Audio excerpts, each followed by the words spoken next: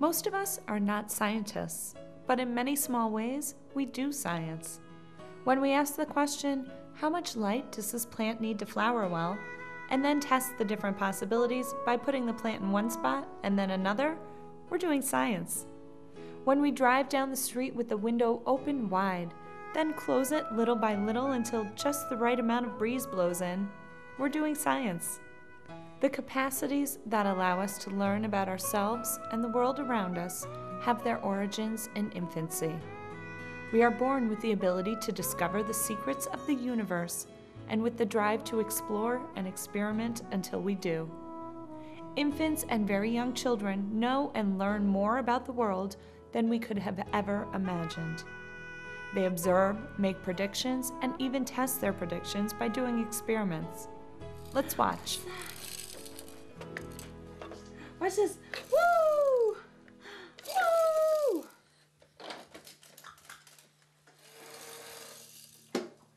Ooh, look at that. Look at that. Look at it moves. No more tummy time.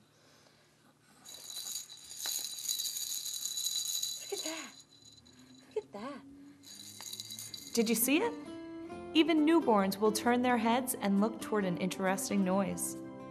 Very young babies rapidly learn that if they kick, something will happen. A baby wonders, what will happen if I open my hand? It's gone. It's back. Will it work if I do it again? Almost all young children in all environments do science most of the time. They experience the world around them and develop theories about how it works. Children come into the world absolutely full of curiosity. It's here, it needs to be explored, it needs to be figured out. And when a child's basic needs have been taken care of, food, sleep, touch, then what she will do is look around to see what's going on. Science with young children is not a complicated process, nor is it an activity that occurs separately from your normal everyday routine. The process of formulating theories based on experience happens during art activities, block building, in dramatic play areas, during snack and outdoor play. This is absolutely the basis for learning, and it goes on. Any human animal will continue to find out what is happening here and understand it. I think people, unlike most other animals, have to understand what something means. It's the nature of human consciousness.